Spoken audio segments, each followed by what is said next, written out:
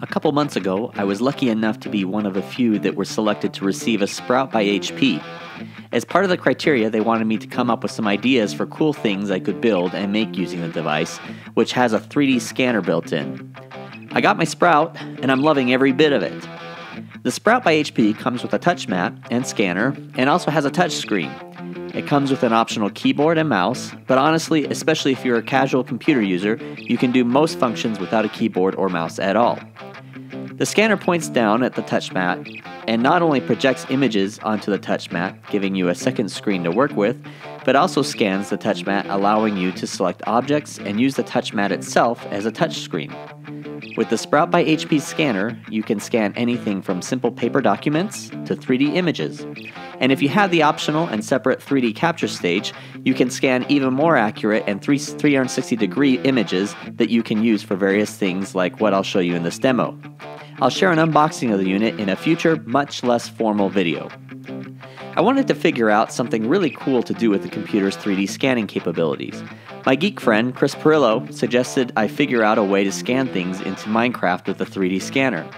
Naturally, since I literally wrote the book, a book on Minecraft, I thought this was a really cool idea.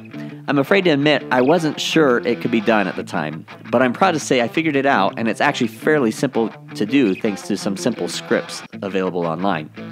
To do it, you need the Sprout by HP, so you can go buy that at sprout.hp.com or select retail stores, and just a few software programs that will bring you your scanned item into your Minecraft game. Here's what you'll need. First, you'll need a copy of the stable release version of a program called MC Edit. You can download this by going to khroki.github.io/mcedit-unified and clicking on the button at the top. Make sure you don't download the development versions, as those do not yet have all the features you need. Once downloaded, you can install the program. I'll show you how to run it for your purposes later. Next, you need a special script created by the user Pepsi_ on minecraftforum.net that will let you convert the native Sprout by HP 3D scans in .obj file format into MC-Edit readable format. I've created a downloadable file at www.dropbox.com/s/kn04SR9AMY5NTVY/obj2mc.zip $DL = 0. I'll include a link in the YouTube description and on the blog post about this video. When you download this file, just unzip the file and remember where you put it. Now that you have these things, you get to have some fun. Let's start by scanning in your item to the Sprout by HP. To do so, tap 3D Capture on the touch mat. You're going to use the optional 3D Capture stage, which you can purchase at sprout.hp.com for this demo. Select 3D Capture on the screen and then choose Automatic Scan. You'll then be prompted to connect your 3D Capture stage. Once the stage is connected, follow the instructions on your screen. You'll be prompted to scan the background. Remove all items from the touch mat and stage and allow it to scan the background. This prepares the unit for scanning your image. For my purposes, I like to put the stage in the tilt position. To do so, just twist the stage and place your item. It's wise to use the supplied sticky tack to hold it in place, as the stage will spin around during the scan. Once your item is in place, you're ready to scan. Select Start Scan and sit back and watch it do its work. Once your scan is done, it will prompt you to have the option to do it again. I recommend doing this as often as you need, each time in a different position, on the side, on its back, flipped around, and so forth, until you've given the computer every angle you possibly can to develop as accurate a 3D image as possible. When finished, it will save to your hard drive. It will also show up under your 3D scans in the Sprout workspace to use in other projects. Now you just need to export the image into a location you can easily access.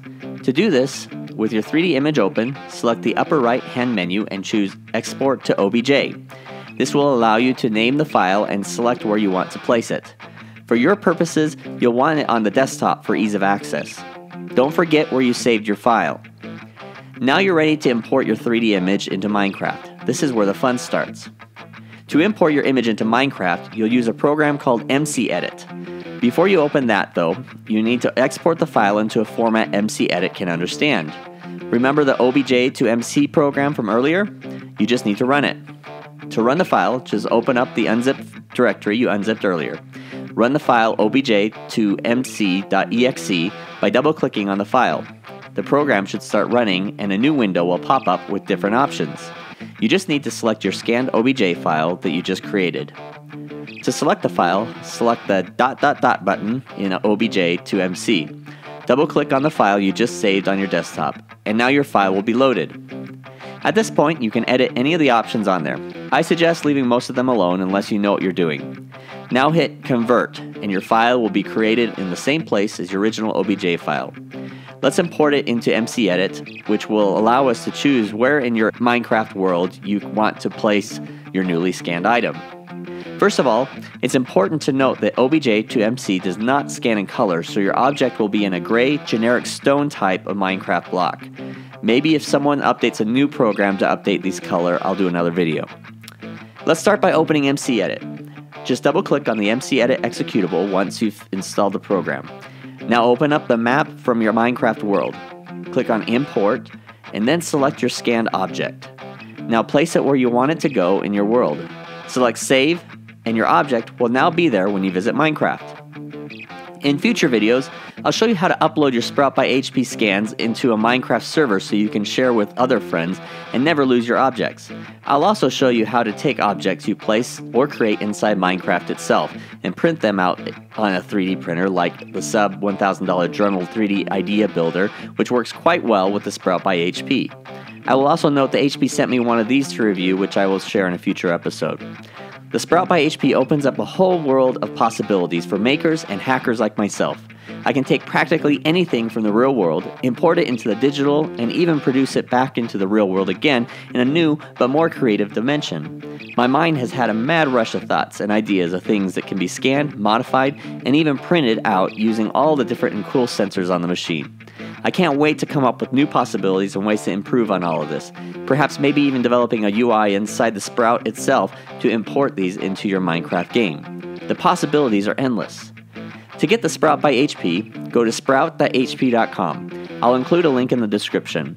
I also suggest the 3D capture stage for more accurate 3D images. The Dremel 3D Idea Builder can also be purchased from a link on the HP website, and I've had a blast turning my digital creations into physical with the Dremel. A special thanks again to HP for sending me this amazing product. Now go make things. No, wait, there's more. So like my stuff and subscribe if you want to see more. You don't want to miss it. Like it and subscribe.